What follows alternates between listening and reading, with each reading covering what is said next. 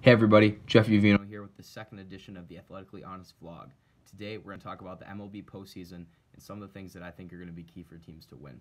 I wrote in my blog today that I think that starting pitching is undervalued in today's game, and I think we're going to see that in the playoffs.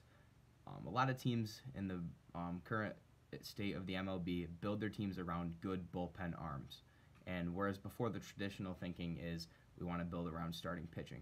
But I think that once you get to the playoffs, every team sees that you need an ace to win in the playoffs, and good quality starting pitching helps you win in the playoffs. Look at teams that have won recently. Last year, the Red Sox won. Chris Sale was their ace. He carried the team through much of the season and in the postseason. The year before, the Astros had Justin Verlander and Dallas Keuchel as a 1-2 punch against teams that led them to the championship. Before that, John Lester on the Cubs in 2016. In 2015, when the Royals won, they traded for Johnny Cueto at the deadline. And if we really want to go back a little farther, Madison Bumgarner, the lefty, was a huge part of the San Francisco Giants' 3 titles in 6 years. So we can see it's not a trend that starting pitching It doesn't still work in the playoffs.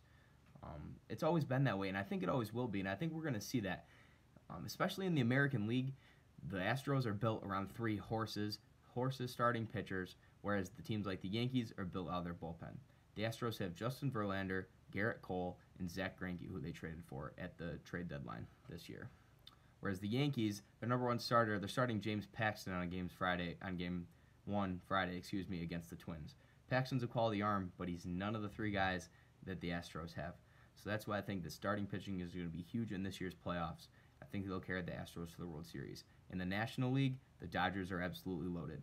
Hyunjin Ryu is probably the National League Cy Young Award winner this year. He had a couple of rough starts at the end of the year that inflated his ERA up into the 2s, so that's how you know how good of a year he had. Walker Buehler is an absolute stud, 25-year-old pitcher who shined in the playoffs last year and got them pretty close to a World Series.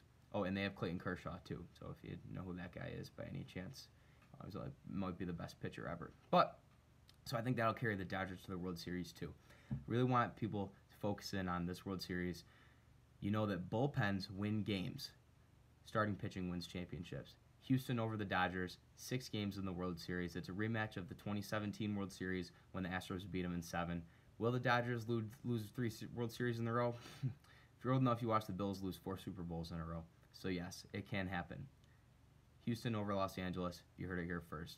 This is the Athletically Honest vlog. You can check out my blog today called MLB Postseason Preview. Starting pitching, still the king. We'll see you in 2 weeks.